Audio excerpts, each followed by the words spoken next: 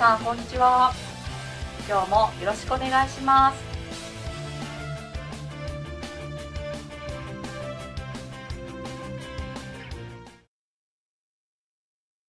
皆さんこんにちは。試験勉強は順調ですか？今日も張り切っていきましょう。今回は前回に引き続き公式問題集の問題3を学習していきます。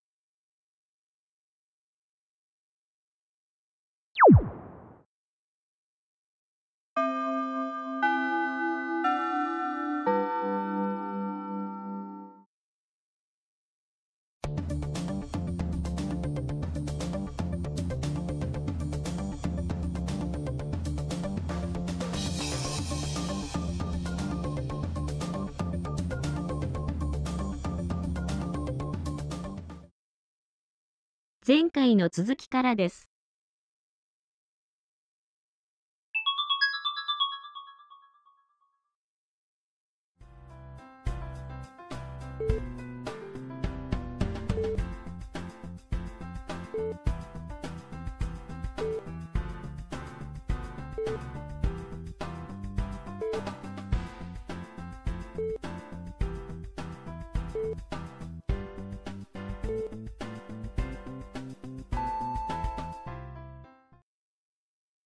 それでは解説を始めます。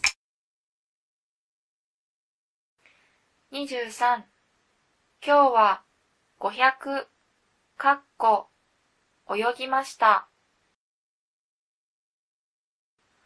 どれだけ泳いだかということを言っているので、距離か時間の単位が入ることがわかります。選択肢のうち、距離か時間の単位を表す言葉はメートルだけなので、メートルが正解です。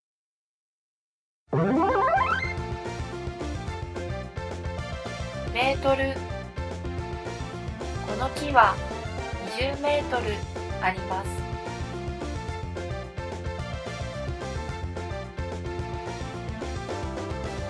度。プールの水温は25度あります。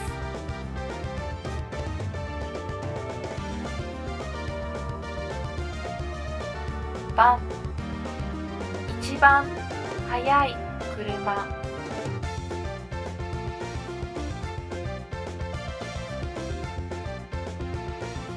グラム。砂糖を5グラム入れてください。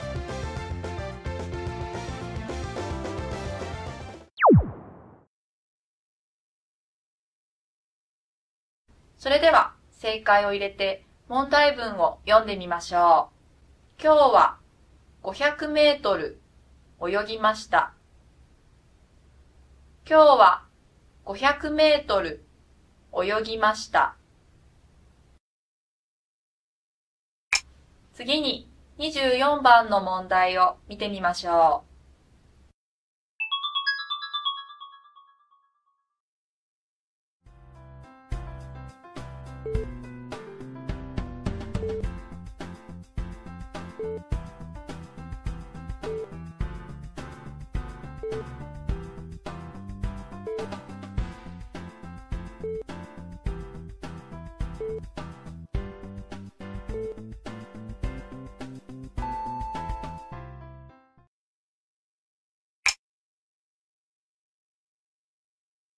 24、駅から大使館までの括弧を書いてください。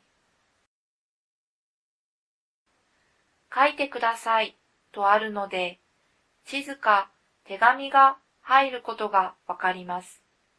駅から大使館までのとあるので、地図であることがわかります。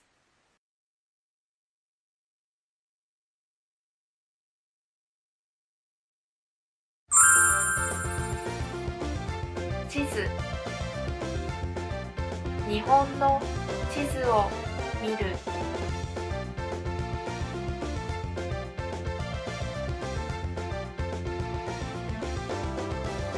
写真。お寺の写真を撮りました。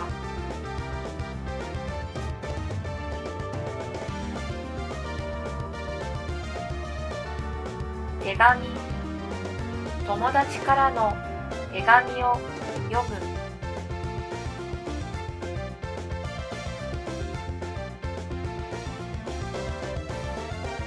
切符、電車の切符。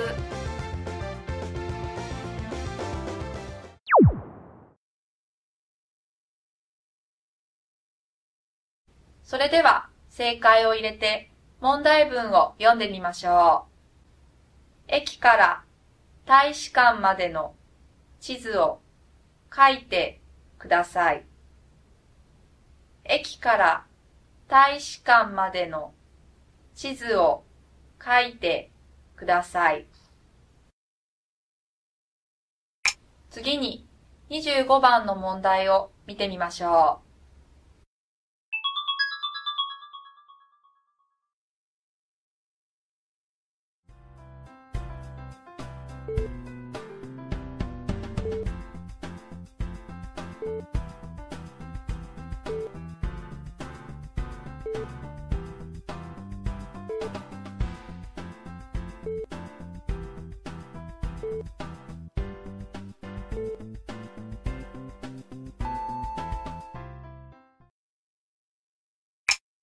25、うるさいからテレビをください。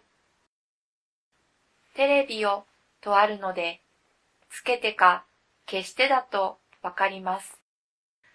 うるさいからどうしてほしいか考えれば、消してくださいが正解だとわかります。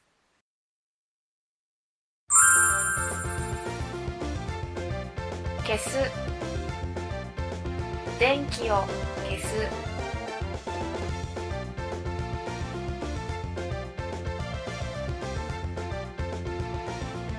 つける、電気をつける。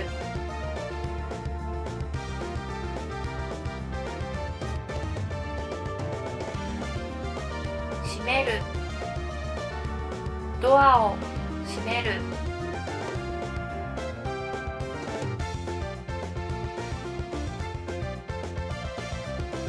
開ける、ドアを開ける。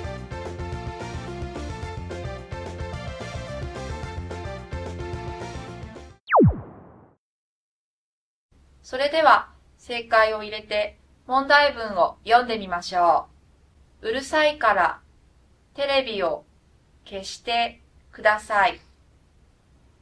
うるさいからテレビを消してください。次に26番の問題を見てみましょう。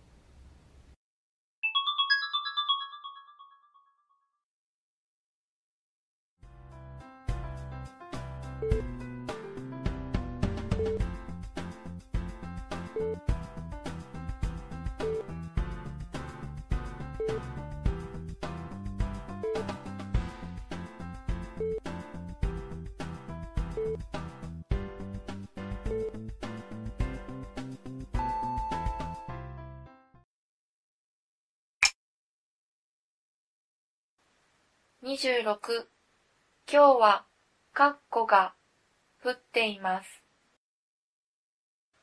降っていますのマス形は降ります。雨が降ります。雪が降りますで覚えましょう。降っていますとあるので、単に天気を表す曇り、晴れは外せます。降るものは何かを考えれば、正解は簡単です。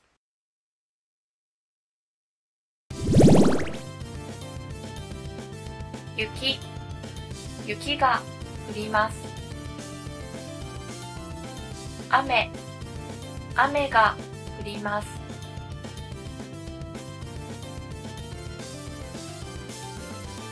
風が吹きます。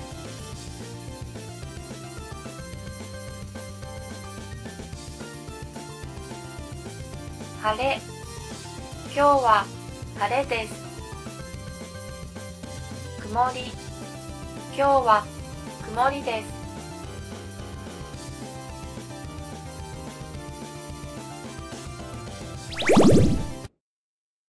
それでは正解を入れて問題文を読んでみましょう。今日は雪が降っています。今日は雪が降っています。次に27番の問題を見てみましょう。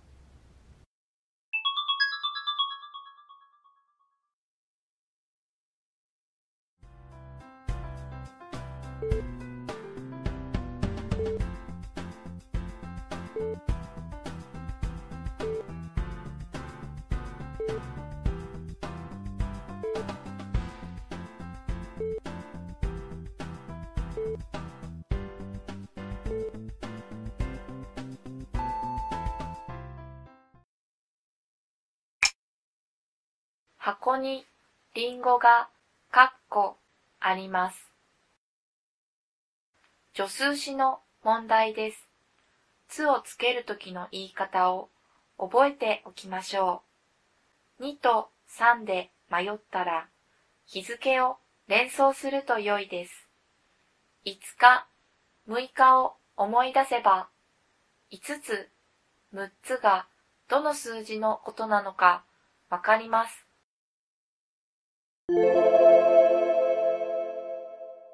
1つ、2つ、3つ、4つ、5つ、6つ、7つ、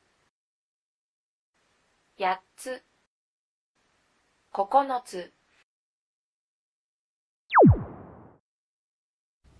それでは正解を入れて問題文を読んでみましょう。箱にリンゴが5つあります。箱にリンゴが5つあります。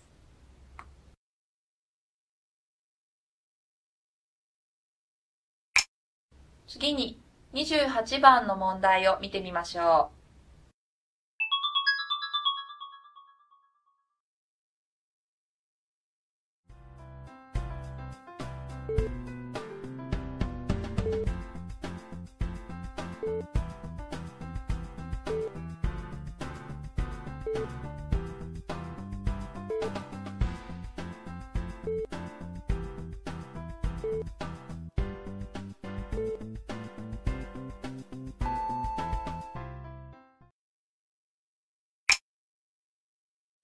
28、メガネは机のにあります。位置の言葉は重要です。覚えておきましょう。机のそばにあるのは傘と椅子です。横にあるのは椅子。下にあるのはカバンです。絵を見れば、そばと横は違うとわかります。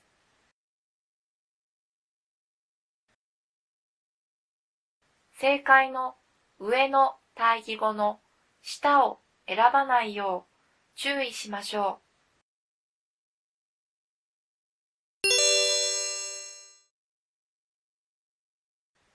う。上、机の上にリンゴがあります。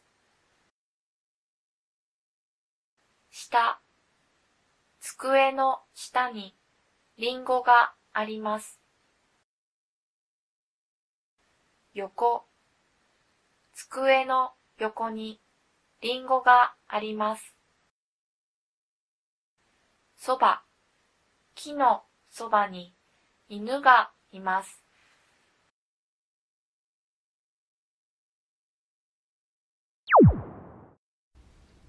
それでは正解を入れて問題文を読んでみましょう。メガネは机の上にあります。メガネは机の上にあります。